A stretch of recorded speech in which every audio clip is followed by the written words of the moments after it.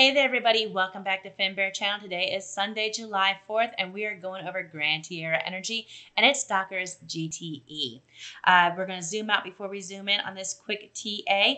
As we see, we have the completion of this W happening right here. We are now having that little tail. I would love to see more action and see price close above this trend line that we have drawn right here.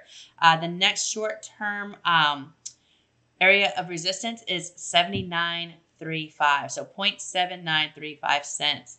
That is where we want to pass over next, and then beyond that, the next line will be 87 cents.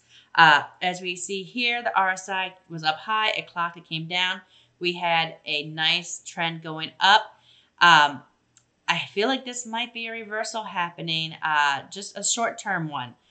Even though it is daily, it might be some sideways trading coming our way.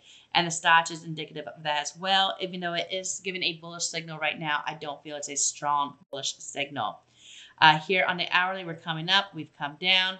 We had a little squeeze point, and then we popped up again, which is awesome. Oh, excuse me.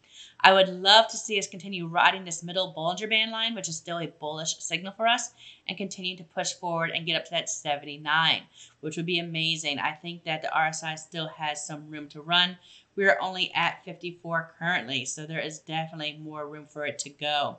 The stock is showing that it would like to continue upward as well. It's at 51 over 45. Those are strong areas. What we really do need is volume. Volume will be the key aspect for this. Hopefully with Tuesday coming, that market only having a 4-day week, that we hit the ground running. We've had a great weekend.